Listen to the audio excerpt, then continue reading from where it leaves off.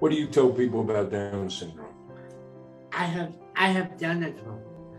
Down syndrome never held me back. No, it doesn't. Anybody with a disability in the U.S. can stay in the public school system until they turn 21. But then they say, get out. It's often known as the 21-year-old cliff. When you're in school, all your programs, all the services, everything is right there in front of you. But once you leave school, you're on your own. You got to put all that together.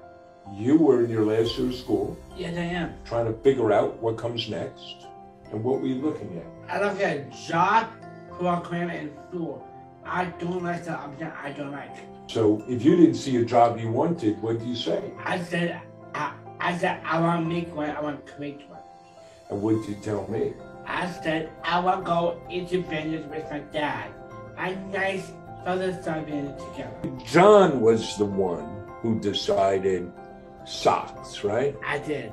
Right before Thanksgiving, he had this eureka moment, and you said, I said I want to start creating socks. Why socks? It's fun, it's colorful, it's creative. I always let me be me. Think about it. We sell socks. We started, just the two of us. Everything we had, we could put on one table. How many different socks do we have now? 6,000 different kinds of socks. And that makes John the owner of the world's largest sock store. Yeah. The more socks we sell, the more people we can employ, the more people we can get out and reach. So we want to grow what we do now, direct to business, to consumers.